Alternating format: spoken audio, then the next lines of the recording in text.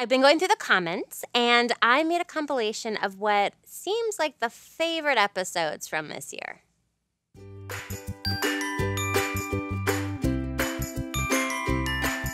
Hey guys, so I think this may be the most requested vlog of all time. House tour! And the timing is perfect because we have a new house.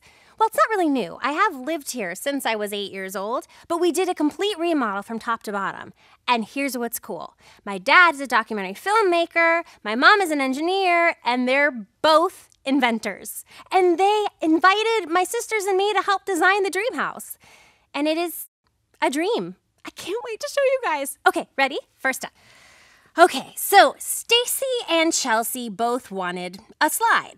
So Mom and Dad invented this. Isn't that cool? The stairs turn into a slide with a ball pit at the bottom. The ball pit is key.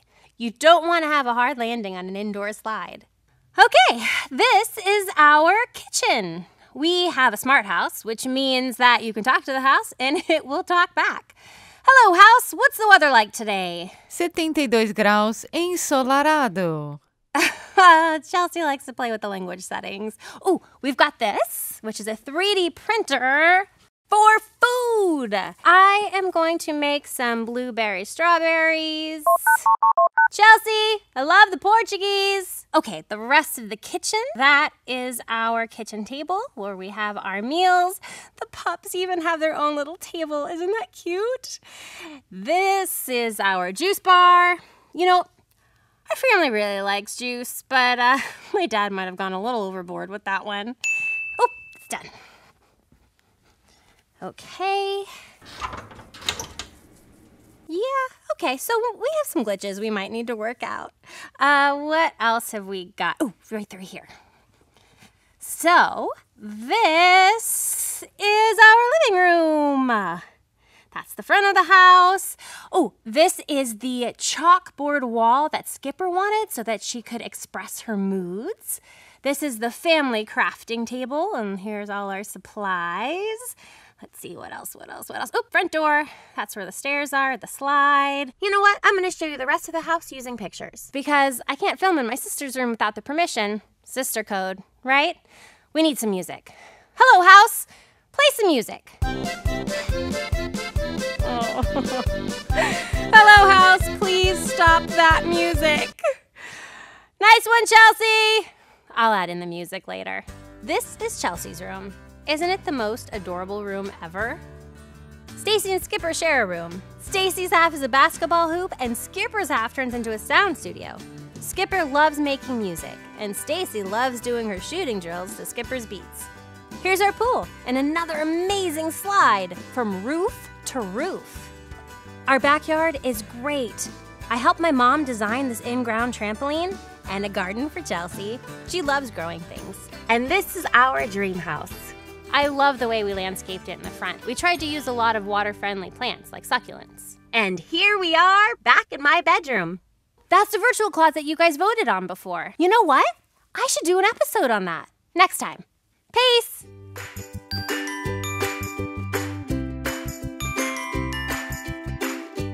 Hi. So, my sisters have challenged me to do a yoga self-challenge. You know, where you try to challenge yourself to do all types of yoga poses. Although it's not really a self-challenge because they also sent me the list of poses they'd like me to try.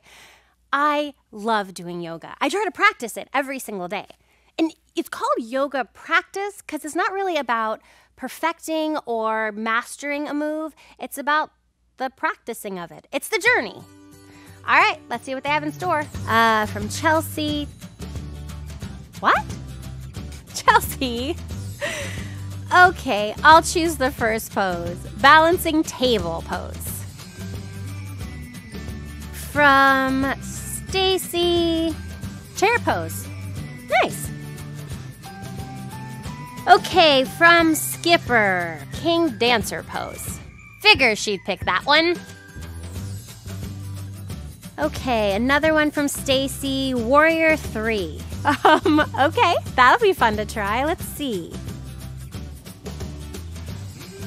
Whew, okay. Come on, Chelsea, give me an easy one. Tree pose. I wonder what palm tree pose would look like.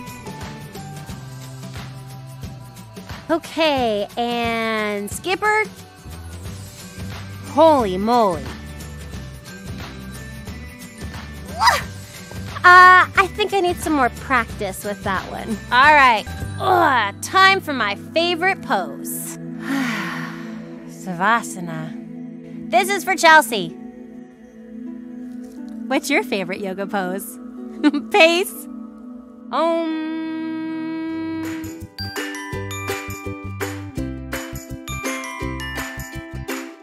Hi. So, you know how I like to try new things. And you know how much I love honey and bees, because bees make honey.